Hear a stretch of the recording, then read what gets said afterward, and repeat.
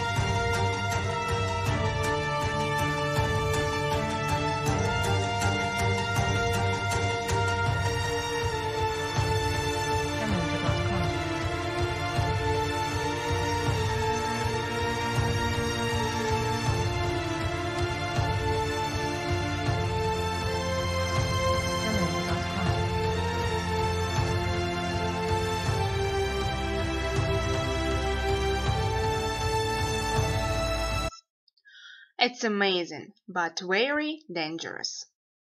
Open your students' books at page 130. On the top of the world. Read and listen to the text. Track 2.53. Unit 9. CLIL. Exercise 1. On top of the world.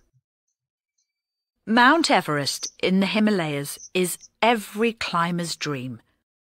The 8,850-metre mountain is the highest place in the world and a very dangerous mountain. The weather changes all the time and it is often very windy and cold.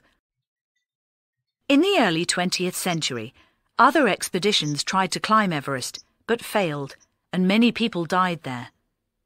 Finally, on the 29th of May 1953, Edmund Hillary from New Zealand and Tenzing Norgay from Nepal became the first people to stand on the summit of Mount Everest. Edmund Hillary was born in Auckland in New Zealand. He wasn't a very sporty young person, but he liked climbing and he had a dream. "Someday I'm going to climb Everest," he told a friend. He was serious, but nobody believed him. In those days, people didn't know if it was possible to climb higher than 8,000 metres because there isn't a lot of oxygen. When he was 33, Hillary joined a British expedition to climb Everest. At 6:30 a.m. on the 29th of May, Hillary and Norgay left their camp at 8,503 metres and started climbing. They both carried heavy oxygen bottles. They were lucky because the weather was good. 5 hours later, at 11:30 a.m., they were on top of the world. They spent 15 minutes on the summit of Everest, and Hillary took a photo of Norgay, but he didn't take a photo of himself. The news of their climb was in all the newspapers, and the two men were heroes before they arrived home.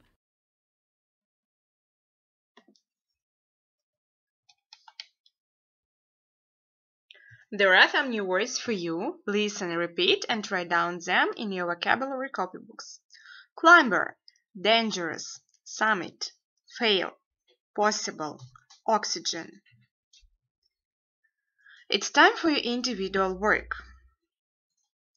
Follow the link and do the test. Пройдите по ссылке и выполните тест после чтения текста и изучения новых слов.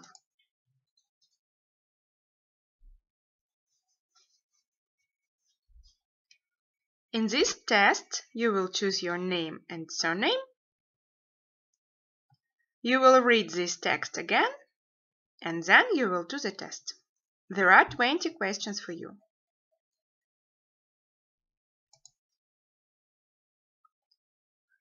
Assess your work during the lesson. Choose one phrase and write down it in your copybook.